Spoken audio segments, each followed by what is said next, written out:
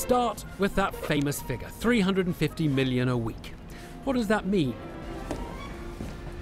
Here's this week's 350 million. Merci, monsieur.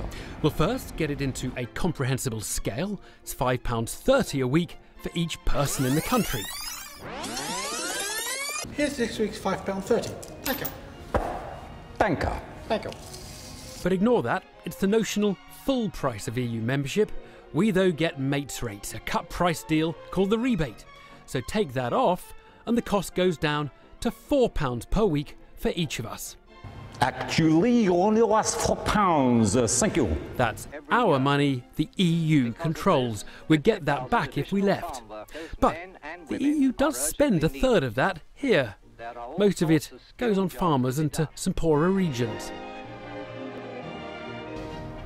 Actually, it was £1.30 back for farmers and the poor parts of the country. Thank you.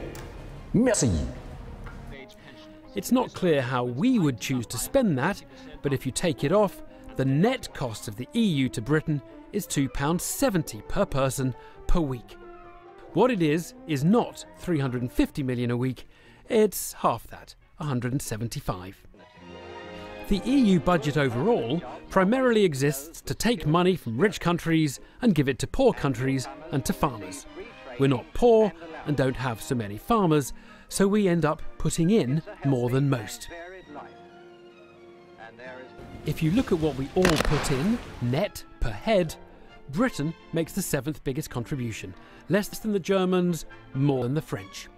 We're in the half of EU countries that pay in, half, or just over, take out. Grazie, signori.